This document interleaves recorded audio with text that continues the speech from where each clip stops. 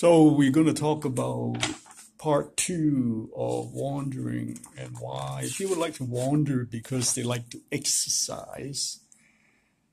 But you have a problem, you can call 1-800-936-6033, or you can text me at 604-813-8423.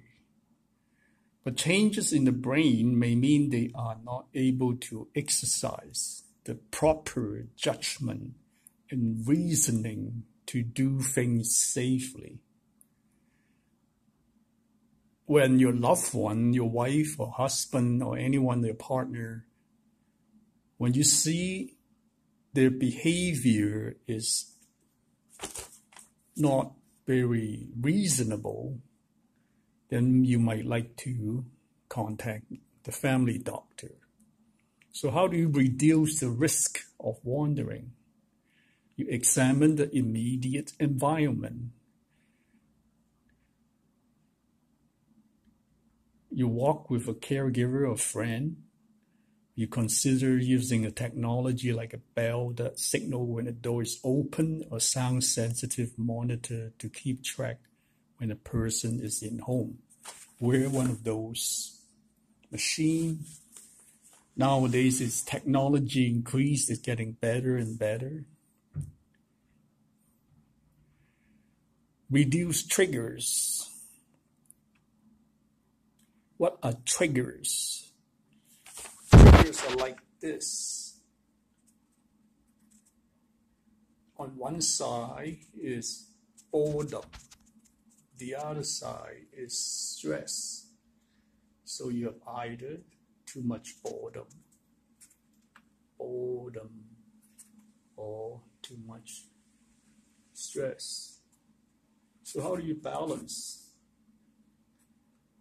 It's like a up and down, up and down, up and down, up and down, up and down. Reduce the triggers. Too much stress, too much thinking, and allow the person to reduce wandering behavior.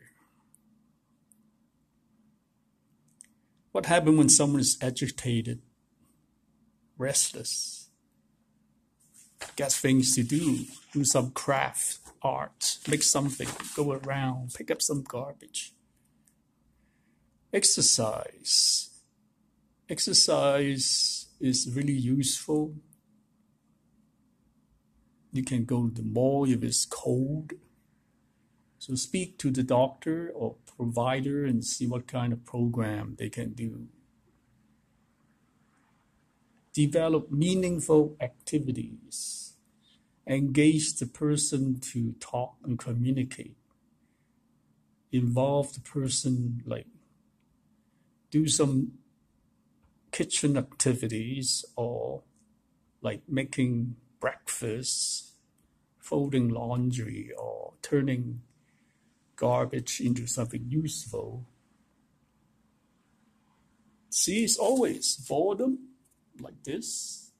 Make them go back up. Increase their activity.